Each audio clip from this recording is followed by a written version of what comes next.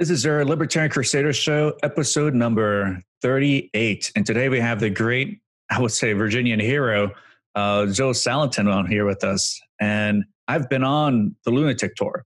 And so it was a great experience being on there because I was also able to see the stuff that you've grown and the practices, but then also got to see a human being that you've grown too, because it was your son who was giving the tour.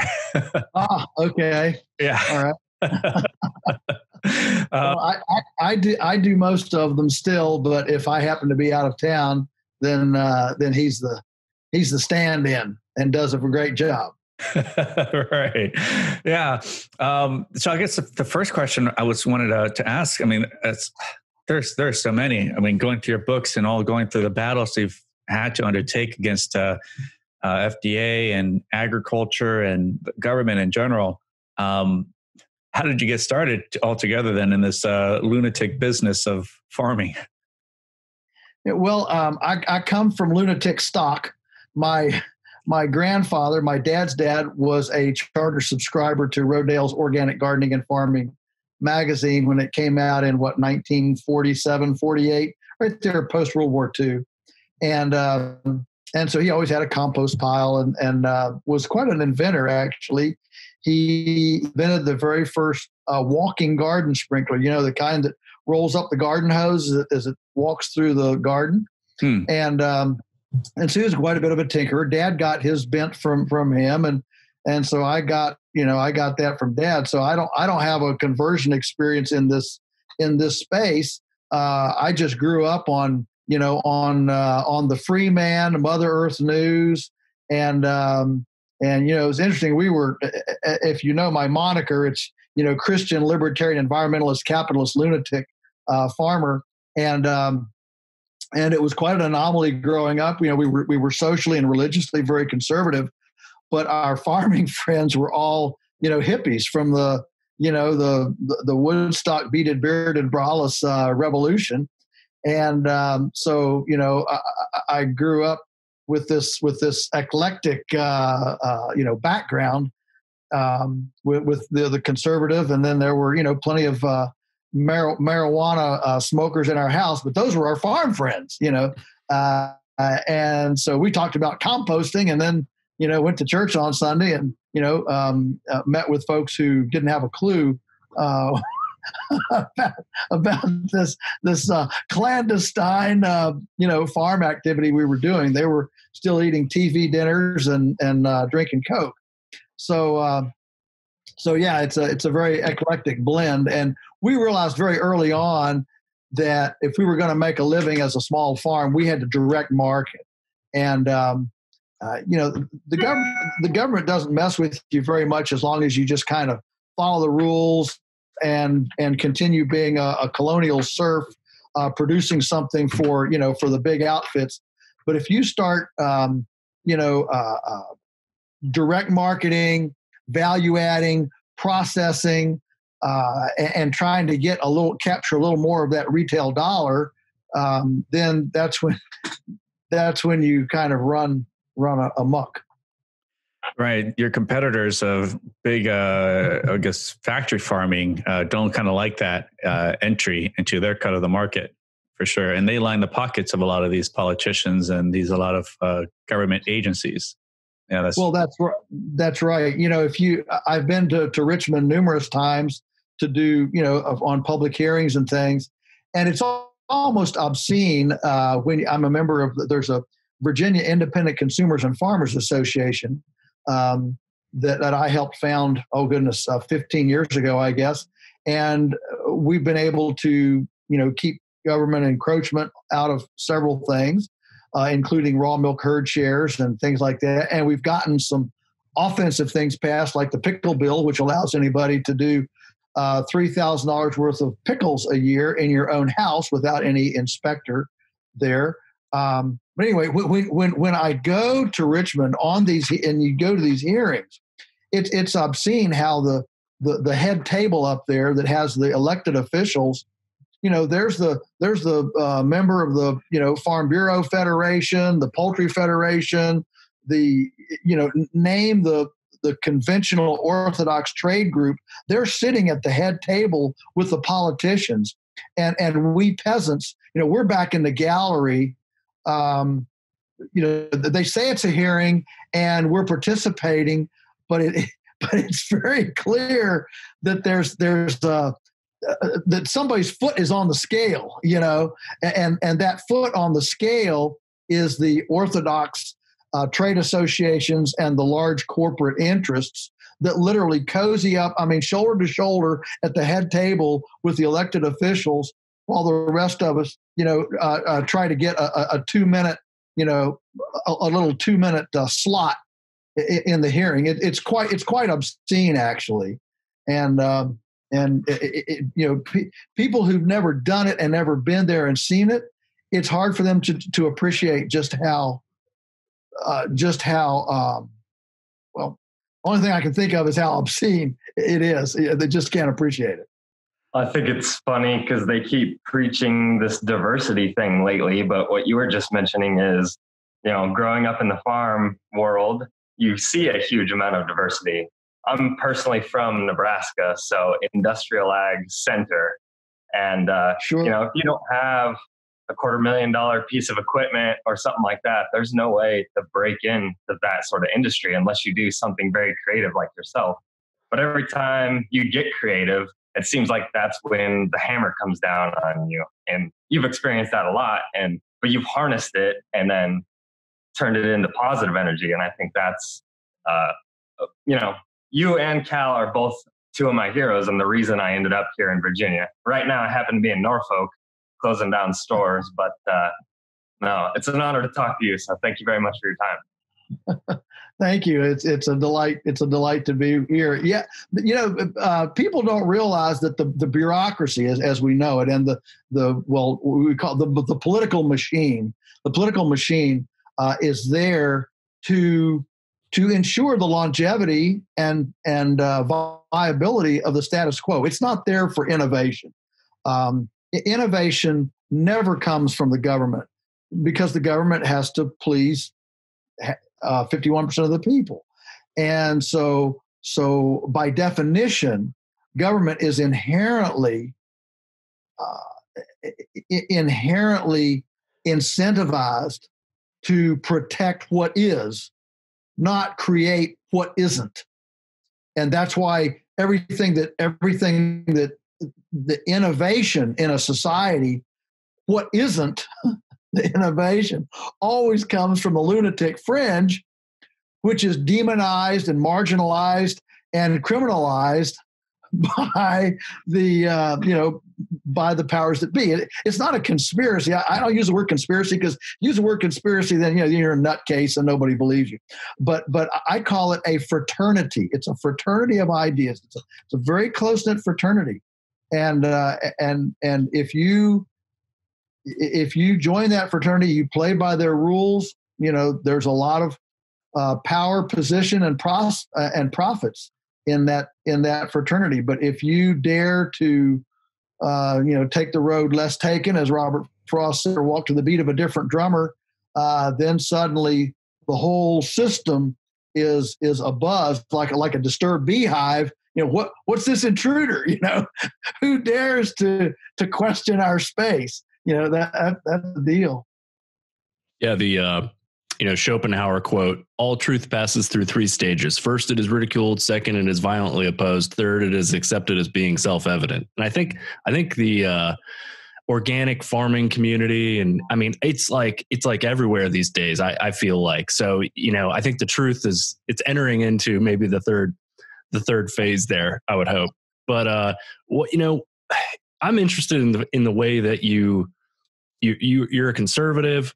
And you were like in this conservative crowd, but in the organic space really early. And I went over to Sneed's nursery here in Richmond, in North Chesterfield, and picked up some seedlings for the first time, and was looking for growing some stuff in our yard this year. And I couldn't help but notice, I was like, yeah, I bet you a lot of the folks here are pretty liberal, and I don't know why I don't see more conservatives in a space like that, thinking, this is the way you can be more self-reliant, and this is the way you can be more independent. You know, what do you see when you interact with different folks like that?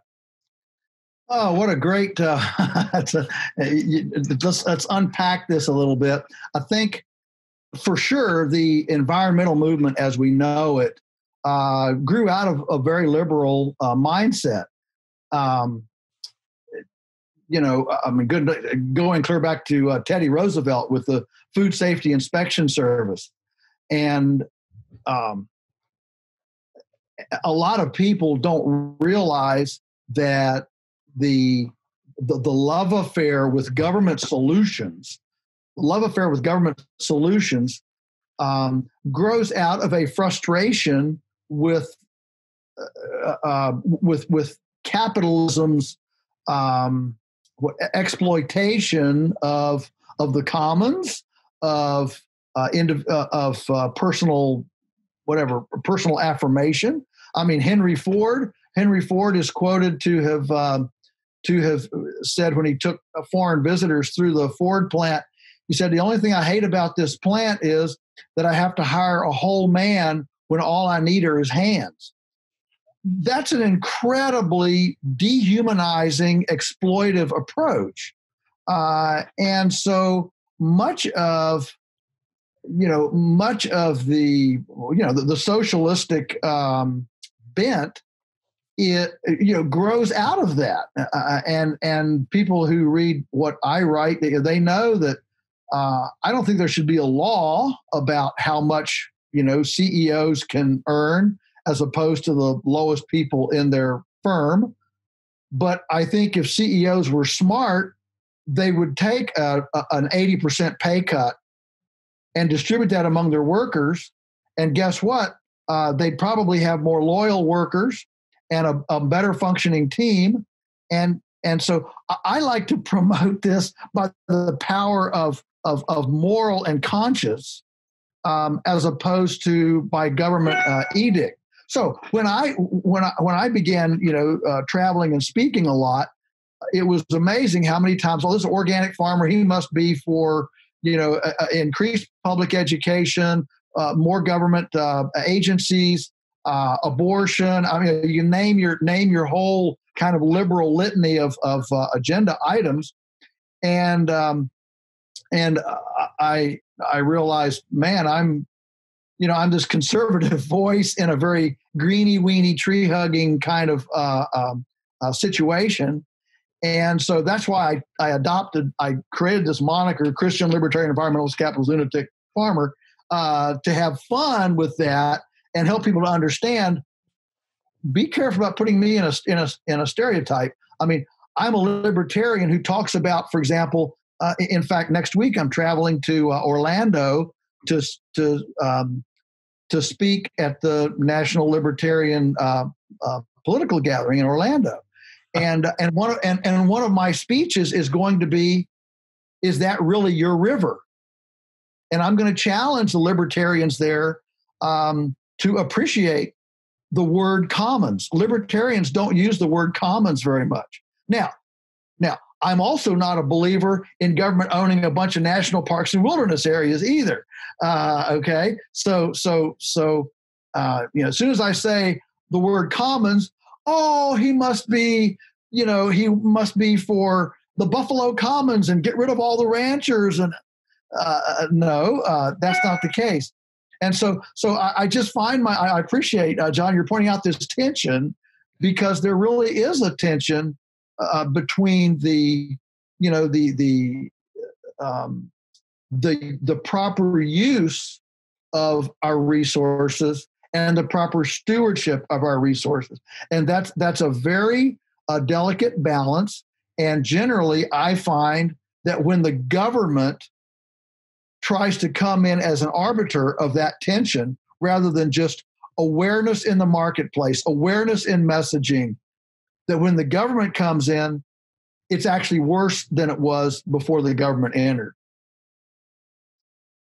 I think your moniker, Christian Libertarian Environmentalist Capitalist, kind of pretty much encompasses what this show is about. My question would be, how did you?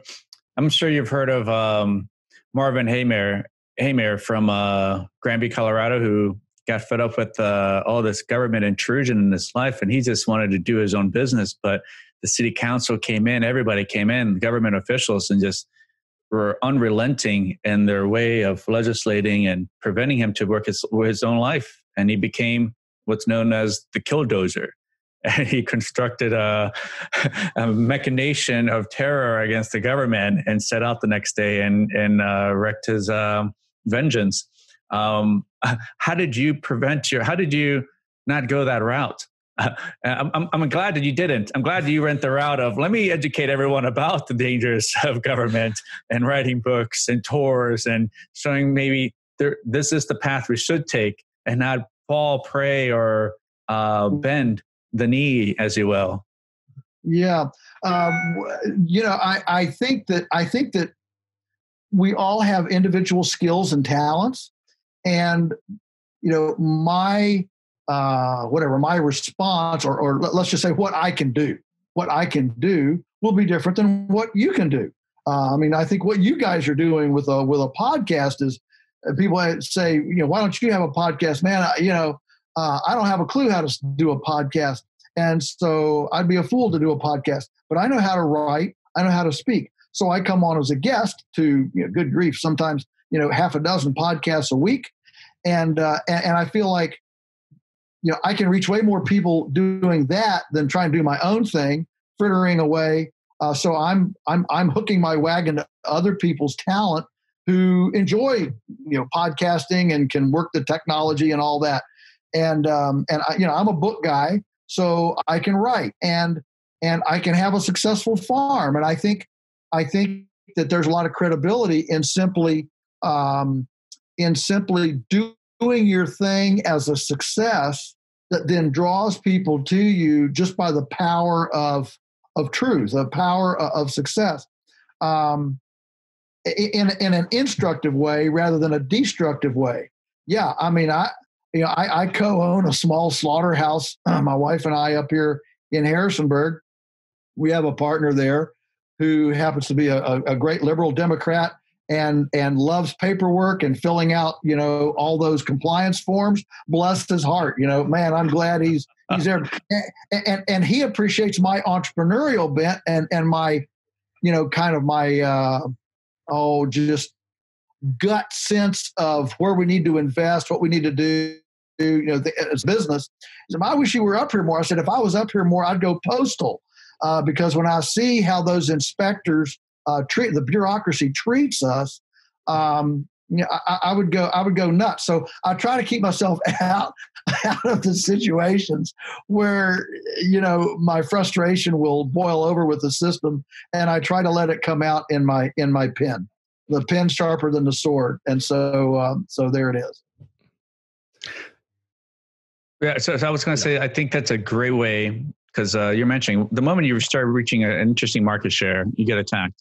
So what's the recourse? A lot of people will just take it. I think bringing attention to these problems, highlighting these dangers of the USDA, of the agriculture, is also happens to be a great buffer against further attacks, because they know then you have become the beehive, right? They know then, whereas it was kicking them, becoming the hornets, now you have become the hornet. Now you have brought a lot of attention, and people can advocate on your behalf. People can know about the situation. And I think the louder we speak about these truths, the more that people can be aware and be safeguarded and be protected. Yes, I couldn't agree more.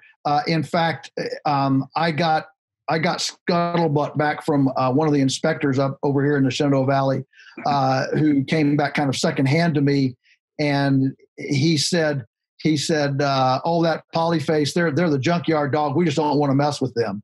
And, there's a certain, people say, you say these things and don't they come after you? No, they leave me alone.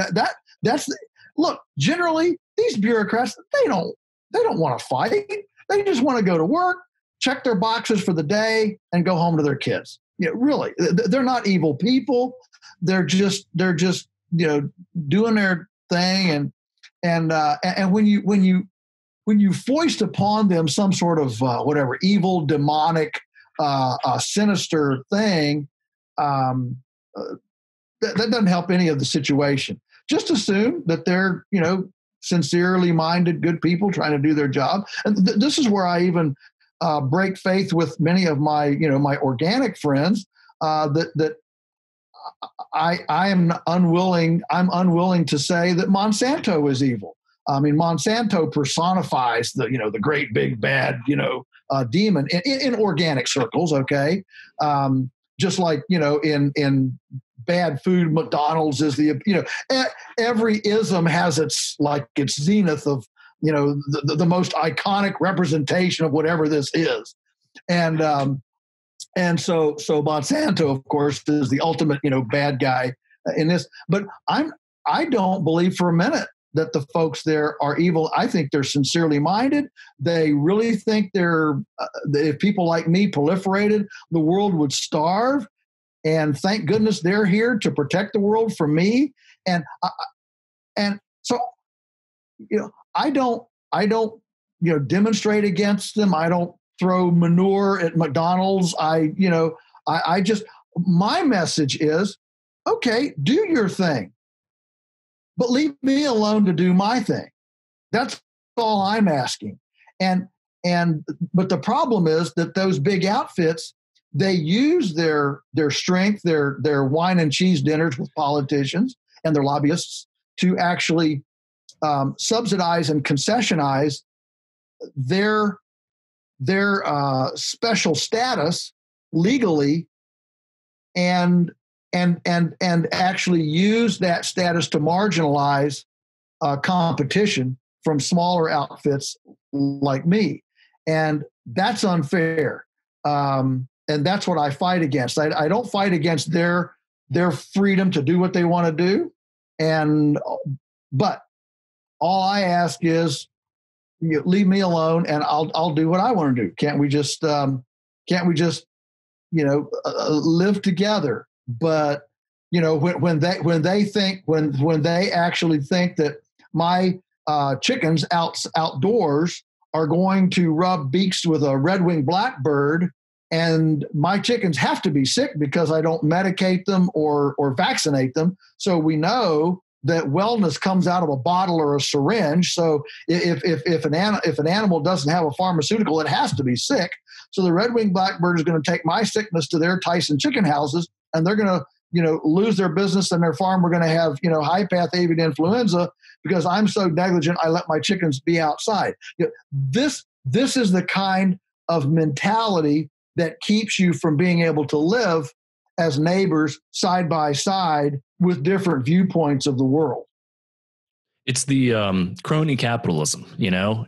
And we always criticize it. And as libertarians, a lot of people will come to you. A lot of people on the left will come to you and say, but why is it that Monsanto can rub elbows with the big shots in government and then get special treatment? Well, it's like, that I don't see that as a free market. I see that as special privileges. Before the show, I was reading about one of the cases, the Supreme Court cases that really I always think about when it comes to farming and regulation, and Wickard v. Phil Byrne, which is the basic gist is the farmer can be regulated because anything he does exerts a substantial economic effect on interstate commerce. This is how they use the interstate commerce or the commerce clause. And it's, the government, it seems like they'll find any way to get to you. It doesn't even have to be constitutional, and so that's what I try to explain or impress upon critics of capitalism or free markets is that this is not, we're trying to establish free markets and people like you are doing it, but it's not easy, right? I like to call it socialism. Yeah, well, in fact, I think it's important to realize that historically, I mean, this is my favorite case in point to this point, that in 1906, when Upton Sinclair, who was a socialist, wrote The Jungle, he was actually trying to get workers taken care of, but his descriptions of people in Chicago meat packing plants falling into the meat grinders, and people were grossed out that, oh man, you mean that pound of ground beef I had last week might have had somebody's finger in it, that sort of thing. What it did, it dropped within 6 months of the jungle being printed. At that time, there were, I think, seven large packers, Swift and Armour and others. There were 7 large packers that controlled about 50% or better of the American market in beef. Within 6 months of Upton Sinclair's book being printed, those big companies lost half of their market, and that market went to little small community butchers and neighbors, and there was a revival of small scale processing and community food commerce. Well, of course, the big companies, they were going bankrupt. So they came to Teddy Roosevelt, who also was a socialist, and asked him for relief.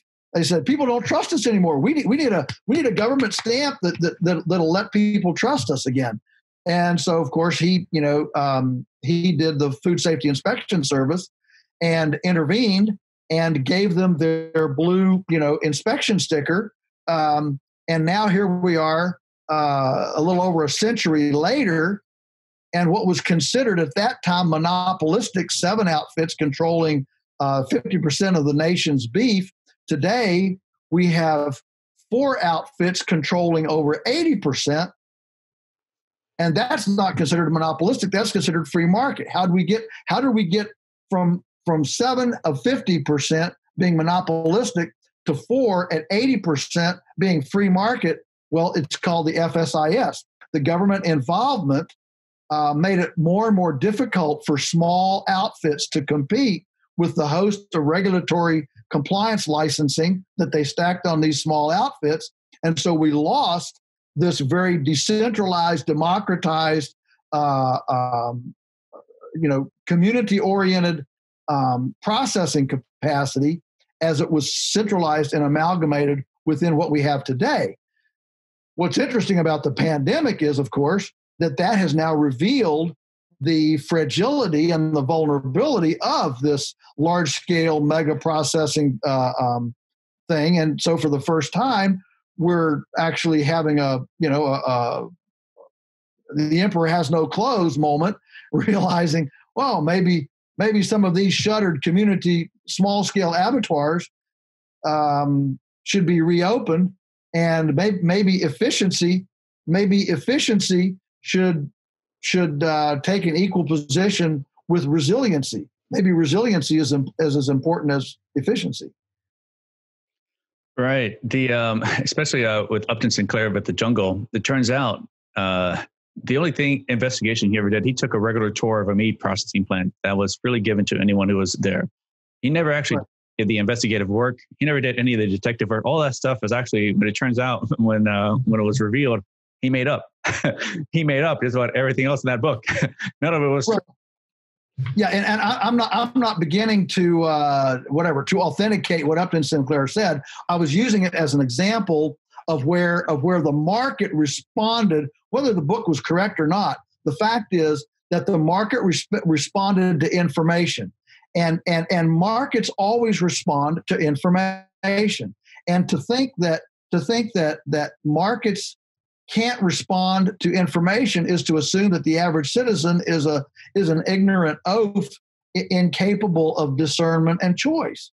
And so what I always ask people, I don't debate whether the jungle was true or not. What I debate with people is, what if Teddy Roosevelt had said, no, you guys have made your bed, now lie in it. And I'm not going to make a government agency that you can hide under the skirts of, from now to eternity. You've got to get out of this yourself. Well, if that had happened,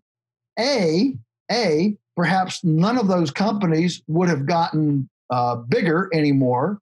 Number 2, some of them would have maybe gone bankrupt, and there would have been a resurgence of small decentralized facilities around the country that we might still be enjoying today. And number 3, if people were scared, they would have started private inspection services like AAA, like Michelin rating, like Underwriters Laboratory. I mean, there are a host of these independent private labeling kind of things that people join, and by proxy then create protocols and say, we put our stamp of approval on this outfit because they adhere to this, and this, and that kind of private auditing, private vetting would have been done in lieu of a government program, and today we wouldn't have the level of regulatory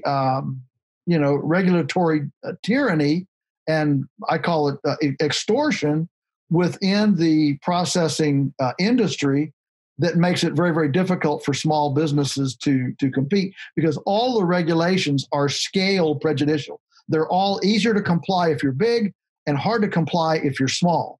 And any regulation, any law that is scale prejudicial is by definition an unfair law.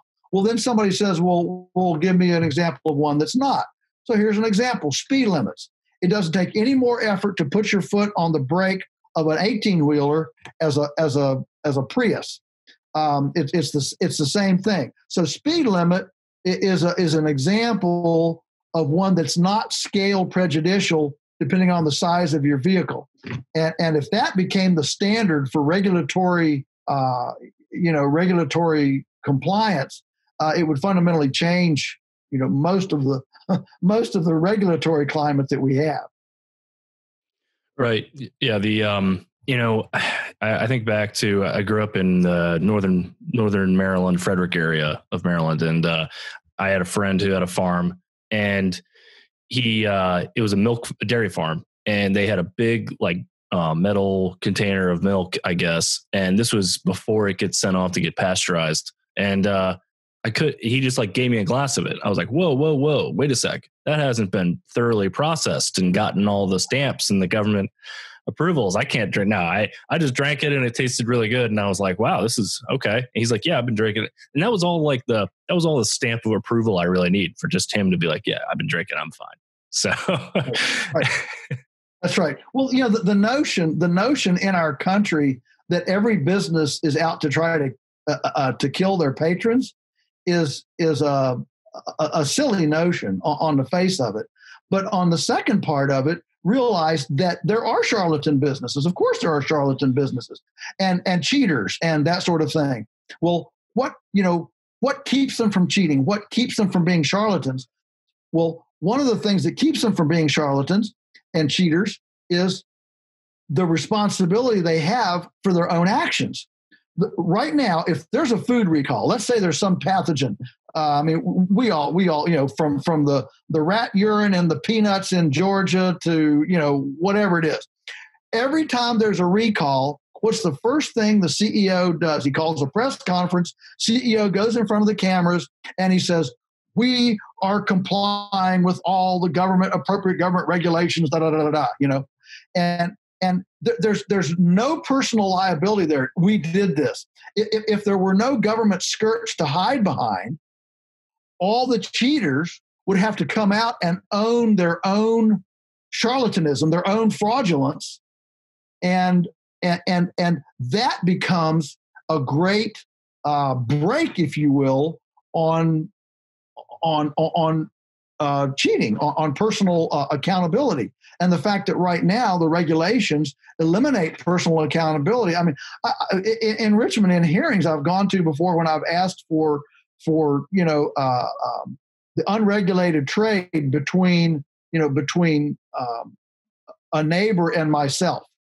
In other words, I believe that if you want to come to my farm, like you did, John, with your glass of milk, and you want to look around, ask around, smell around, and as a consenting adult, exercise your freedom of choice, and I'm using powerful phrases here, and determine for your own microbiome the fuel for your own cellular structure, that should be a choice you make and not some other bureaucrat making for you. And so as soon as I head down that path, the politicians and the career bureaucrats, they say, but aren't you scared of liability? I mean, you're gonna that you're gonna take all of that responsibility for your food on yourself? Yes. What if I want to do that? Why shouldn't I be able to exercise that level of responsibility and take that liability upon myself? Who suddenly made you king to tell me, no, you can't take that responsibility? The government has to take that for you so that you're not liable for what you're producing.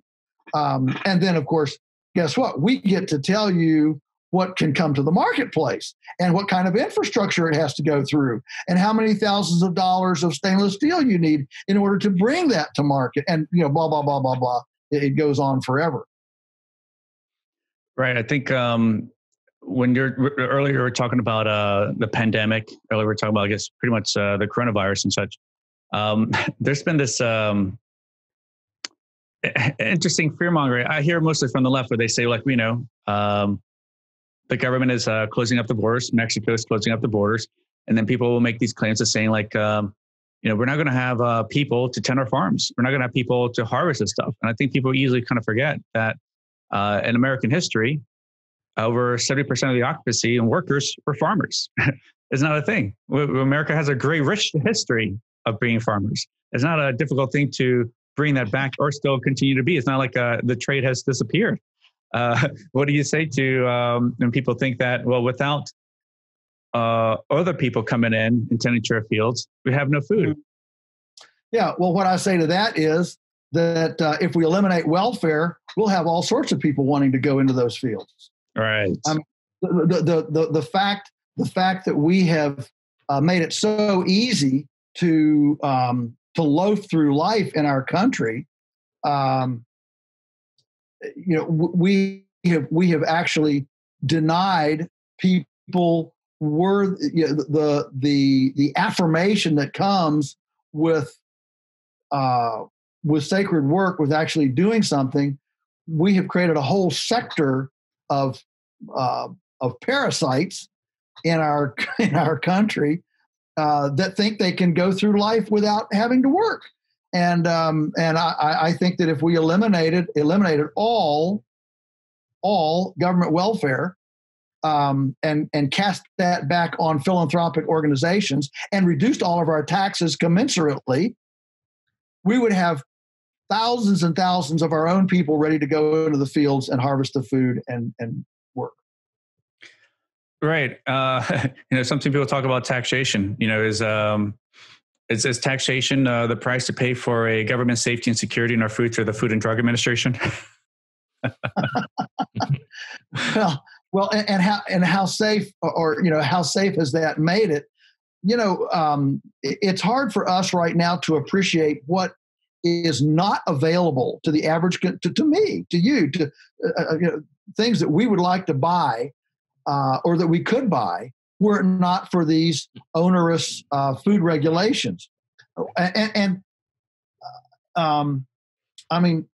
think about homemade charcuterie, for example, homemade bologna. I mean, right now we can go and we can go to the woods and shoot a deer and take that deer to a neighbor's.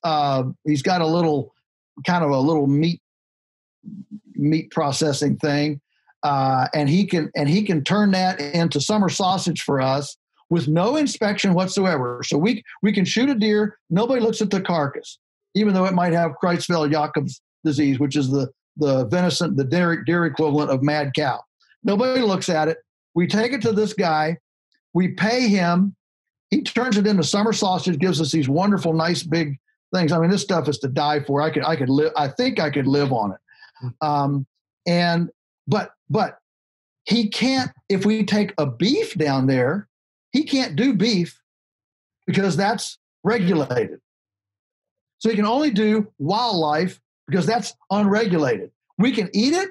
We can give it to our friends. We can have a party and feed it to children, even with no inspection, no bureaucrat, from all the way from when the deer was shot, gutted, transported, drugged through the squirrel dung and the sticks and rocks, and paraded through town on the front end of my Blazer to show off my trophy. And none of this is inspected. We can eat it. We can feed it to our kids. We can pay a neighbor to make summer sausage. But if we take 1 pound of beef, that's illegal because it's beef and not venison, and we can't sell a pound of it to anybody because it's a regulated product. And so this clearly is not about safety. It's not about safety. It's about what do you allow for market access. I can tell you right now, if we could sell this summer sausage to our customers, and we've got 4,000 or 5,000 families that buy from us, they would go crazy over the summer sausage. Sometimes when one comes in the door at the farm, sales floor, I'll whack off. Maybe I'm having lunch, and I have a piece of it, and I whack off a piece, hand it to them. Oh, where can I buy this? Where can I buy this? Oh, sorry, it's illegal to sell. But that same story, from cheese to all sorts of things, could be repeated over thousands and thousands and thousands of times. So the tragedy here is not that is partly entrepreneurs can't come to market with things, but the tragedy is the market does not have the choice that it would otherwise have. Local communities don't have the commerce they would otherwise have. Neighbors can't enjoy the kind of intimate economy that they would otherwise have. There are all of these threads that change when we have this level of onerous repression on an otherwise vibrant, entrepreneurial market choice. Yeah, this reminds me of the Prime Act, introduced by Thomas Massey, the Processing Revival and Intrastate Meat Exemption Act. And I watched his documentary. It's called Off the Grid with Thomas Massey. It was really fascinating the way he lives. Did you see that one? Yes. Well, Thomas and I are great friends. He's been here to the farm and we talk. We've done podcasts together. He's just a fan. I don't know how the guy gets elected. I mean, he's the one bright hope.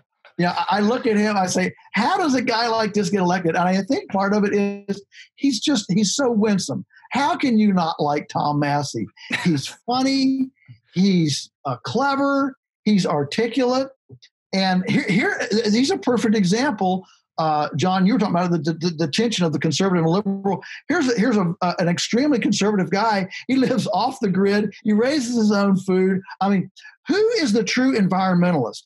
Is the true environmentalist, a liberal big governmenter that wants, government, agencies, policies, and increased taxes and bureaucrats to do all this environmental stuff for them?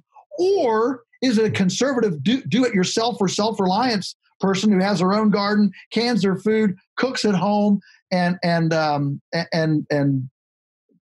processes their own chickens and does their own stuff at home? I would suggest that the real environmentalist of those two is the person who's actually viscerally participating in the environment, not someone who's lobbying for a bureaucrat to make regulations to police everybody to take care of the environment. Right. Yeah. The Green New Deal. I can't imagine the devastation. Yeah. It's beyond the pale. I think it highlights the differences between the builders and the people that want to do something and the do-getters, the people that feel like, I have to force this upon you. How can we, I know that you've had experience in helping other people launch their businesses and also getting good messages out there. How can we when you get established to a point and the state is almost to the point where they don't want to mess with you because it's like kicking the beehive, how do we get more people to that escape trajectory? Oh, what a great question. It's really a mindset. It's a mindset of not bowing. I mean, our culture, from public school all the way through, you're taught that whatever your dreams are subservient to the orthodoxy, whatever the orthodoxy is. If you're interested in coloring right now, the teacher says, no, you can't color now, you have to read. And so you have to get rid of coloring and start reading, right? And so we're actually trained as a culture to cater, to kowtow, if you will, to experts, to officials, to the bell, to the official orthodoxy, and so it takes a pretty independent-minded spirit to even question. I look at for example, right now, Dr. Anthony Fauci. Okay, the CDC guy. All right, I mean, he's the face of this whole thing, and I mean, like in the newspaper this morning, I think there's 3 or 4 pictures of him. He's before this hearing here, he's a hearing here, he's all this, and I ask myself, this guy has been so wrong on every prediction. I mean, not a little bit, a lot. Okay, and I'm wondering, how does this guy even get on a stage anymore? Who believes this guy at all? And yet, if you walk down the street, he's like a god. Everybody's following him. They follow him off a cliff. And so I think your question, Kurt, is not really a how-to question. It's a mindset question. It's a, how do we get people to become dubious about the official narrative? You all know. Pick your narrative. I don't care what it is. Pick your narrative, and 90% of the time, I don't want to say 100%, but I'll just say 90% of the time, whatever that official narrative is, whether it's World War II, Vietnam, Pearl Harbor, the Tet Offensive, the domino communist theory, the weapons of mass destruction, just go through whatever the official narrative is. It's probably not true. And again, that's not conspiracy. It's simply circling the wagons to protect the status quo. That's what it is. And all these people, they go to the same college, they've had the same professors, they play golf together, they've drunk the Kool-Aid. And so it's a mindset of awareness where you wake up one day and you realize, well, these officials miss it. They miss it a lot of times. In fact, they miss it more than they, one of my pet hobbies is actually collecting prophecies. I've got them from way back, in the 1800s. And for example, in the late 1800s, all the politicians were prophesying that women would never want to vote. No, women would never want to vote. And of course, women's suffrage took. In 1966, the CEO of IBM predicted the world market for computers was about 5 computers in 1966. And so I got a whole list of these collecting, and what in the famous one in 1929, October 8th, 1929, the head of the Dow Jones Industrial Average said the bear market is here, the bull market is here to stay, and everything's rosy and it's going to be great. The next day, people were jumping out of their office windows, and so the fact is, it's not. You're not just a pessimist. No, you're actually exercising discernment and wisdom and common sense to realize that the official narrative is more likely than not incorrect. And so what that does is it drives you, it drives me at least, it drives me to seek the maverick. I'm looking for the Joan of Arc. I'm looking for the maverick that dares to question, because next century, the Galileo, the Columbus, the world is round, the Michel Beauchamp, the French contemporary of Louis Pasteur, who developed the terrain theory as opposed to the germ theory. I mean, so you start seeking this, the road less taken, the maverick, because history will bear you out. Generally, the maverick is the one that had the truth, had the right idea. And the mass orthodoxy wasn't right. I mean, think about the first guy in England that started keeping, I forget the guy's name, but in England, he started keeping the records of the deaths, and he was the first one that started to question whether the Black Death was some sort of a demon, as opposed to it might be fleas, those people they all get laughed to scorn in their day, but history exonerates them. Right. I think. Go ahead. Oh, I think you nailed it. Like, I'm a contractor, and I've been running into this week because lately, I call them, it's not to be demeaning towards them or anything, but the people that work in the office, I just call them office jockeys. And I just happen to be here on the ground. So I have a broad range of what I can see compared to them. So I'll tell them stuff, and they'll always tell me that I'm wrong or whatever. And then when it all comes down to the end of the day, I was right the whole time. And now I had to satisfy their way of doing things first. But then, it always comes down to me in the end, being the one that's doing the work. Yeah, that's right. Here's a prophecy that I like to collect. It's by Paul Krugman, who said that the internet's effect on the world's economy would be no greater than the fax machines. And that was in 1998. How wrong was he? That was a New York Times article. Right. On the front cover of your book, Everything I Want to Do Illegal. Is that you? Is that you, the farmer? Yeah, that's me. That's obviously our daughter's cartoon likeness of me. But yeah, that's me. Right. If you were appointed Secretary of Agriculture, what are some changes you would do besides abolish the Department of Agriculture?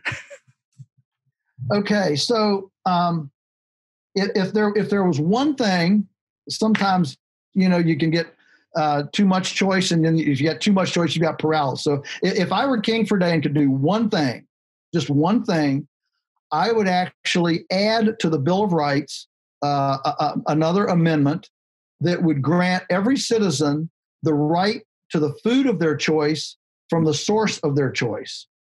I would call this the Food Emancipation Proclamation. Those are, again, I use powerful words, but the fact is right now our food system is shackled.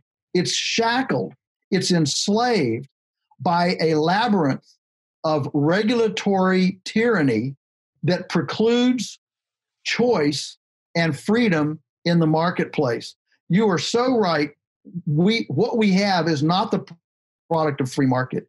It's the product of anti-free market. We have not had a free market in food for 140 years. Arguably, we've not had a free market in food ever since Abraham Lincoln started the USDA. That's why Abraham Lincoln is the worst president. He gave us the USDA and decided, let's get the government meddling in agriculture so we can tell farmers what to do. They're too stupid to figure it out themselves. And so you can just trace where we've come as a result of that meddling. And so the Food Emancipation Proclamation would suddenly open up the floodgates of competitive commerce at a local scale, this is not eliminating the Food Safety Inspection Service. That can go on however it wants to go on if it goes on. But what I'm suggesting is that that you and I would have the right to procure the food of our choice from wherever we wanted to do it. See, right now, if I can't get, for example, right now, if my customer can't buy that summer sausage that I was describing, our federal courts have over and over made it very clear in writing that an American citizen has no inherent freedom of choice to choose their food. There is none. And so I can't sue the government. I can't sue for constitutional redress if there's no infraction. So this Bill of Rights, in fact, I would simply suggest that the founders of our country missed this one, not because it was an oversight, but because they could not have conceived of a day when I couldn't walk over to my neighbor and buy a glass of milk from his milk cow. They couldn't have conceived of that day because it wasn't a global, system like it is today. Anyway, if we had that, then if a government agent got between my food choice and my supplier, I could sue the government for constitutional overreach in denying me my right to acquire the food of my choice. And I think that I can tell you, I speak to thousands of farmers all over the country every year, and the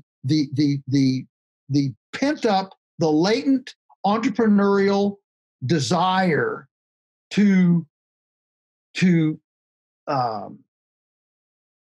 make summer sausage, to make quiche, to make pot pies, and integrity hot pockets. The latent desire to do that within our communities is just it's hard to imagine. And if this Food Emancipation Proclamation went into effect, we would see the centralized processing, the amalgamated, the power of these big outfits. We would see it collapse in a year. It would absolutely collapse in a year. I think recently there's been a collapse, maybe perhaps with a lot of industries because of the coronavirus. There's been an uptick of people gardening, making their own bread, being more sustainable in general. You find people are kind of interested in seeing that maybe they're too reliant on these kind of industries instead of on themselves. What do you have to say to that? And maybe perhaps to people who want to start taking practical steps towards being more aware of the foods they're eating and growing it themselves? Oh, I'm all for it. There's no comparison to what you grow yourself, what you do yourself. Use your own kitchen. We've never been more gadgetized in our kitchens. I mean, we've got bread makers and Instapots and hot and cold running water, timed bake. Grandma would have given her eye teeth to have the kind of techno-glitzy infrastructure that we have in our average kitchens today. We've never been more techno-gadgetized in our kitchens and been more lost as to how to use them. The average American only spends 14 minutes a day in their kitchen. 75% of Americans have no clue at 4 o'clock what's for dinner. In fact, the new moniker among millennials, we used to say, "What's for dinner?" Millennials now ask, "Well, what's dinner?" And so we have dramatically moved away from this intimate connection with our food umbilical, if you will.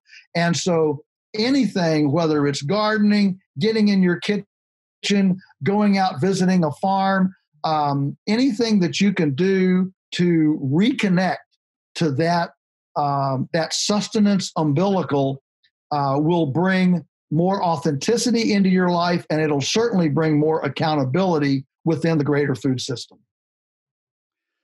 I think most people are allergic to accountability nowadays, or that's what it seems. Well, that's one thing I like about conservatism is that you work for that. That toil in there and the rewards to reap from that. And I think government welfare versus philanthropy. And you find the church has been like the greatest philanthropist in this country, robs them of the opportunity for enjoyment of that reward from that kind of work.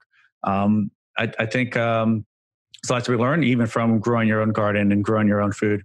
Wrapping up here in the last few minutes here, how can people support PolyFace Farms? Where can they find some of your products to purchase? Well, certainly, jump on our website, polyfacefarms.com. The website has a lot of things on there, not only where you can buy, but you can come and visit. You see where I'm going to be speaking. You can get books, swag, all those sorts of things. But that's our, that's polyfacefarms.com is where you can go to that. We do make deliveries within 4 hours. We have about 30 drop points that we service monthly around the state and just in the southern Maryland and around DC, out down to Richmond, down to Williamsburg, and we do ship nationwide. So you're welcome to jump on that. I will tell you that the pandemic, like all small integrity branded farms like us, are struggling for inventory right now. I mean, we were just wiped out when those supermarket shelves went bare. Our inventory that we had stacked up, going into the season was wiped out in about 2 weeks. I mean, it was. I joke with people, if we had known the pandemic was going to be this good a marketing strategy, we would have ordered up a pandemic 3 years ago. Why'd they wait till now? But we're starting to come out of it now. We're getting our inventory back up a little bit. We're in the heart of our season, and so we're beginning to climb. But we've been rationing food for the last 2 months, just trying to spread it to as many people as possible. But now that we're kind of over that hump, we're good to go, and we encourage folks to go to the website PolyFace Farms. Look for us. I've just written a new book, Beyond Labels. Beyond Labels. It's a libertarians. It's perfect for libertarians. Beyond Labels, as you can imagine, and that's just out a month ago, and it's doing very well. Wrote it with Dr. Sina McCullough. We co-authored. She lives there in Richmond. And so anyway, yeah, there's a lot there on the website. Come to it and take your time browsing through it. Yeah, I've been to, when I was at Lunatic Farms, I took an armful of everything you had in your shop. Best bacon in Virginia. Oh, yeah. Oh, yeah. Yeah, no question. I mean, this is the real deal. Everything is pastured, GMO free. We don't use vaccinations, antibiotics, chemicals, and we've been doing this for almost 60 years. So we're pretty clean as far as that, withdrawal and that sort of thing is concerned. We compost. We don't do chemical fertilizer. Animals do the work. Yeah, you need. We know there's two ways to get people to really buy into this. One is to come and see it. The other is to eat it. And if you can, so those are the two ways you can really, if you're not convinced, try it one time, and you'll know the difference. Any last questions from you guys? All right. Thanks for your time. Yeah. Thank you. It's great to be to have this conversation with you. I look forward to visiting your farm again and bringing a lot more of our compatriots out there. I think it's a great learning experience, and it's a great way to kind of ferment. I mean, the heritage of Americans is rebellion, and it is to grow your own food is rebellious. To be sustainable is rebellious. Yes. So thank you for what you're doing, and for those listening, stay liberated. Get off my property. Print guns, not money. God bless.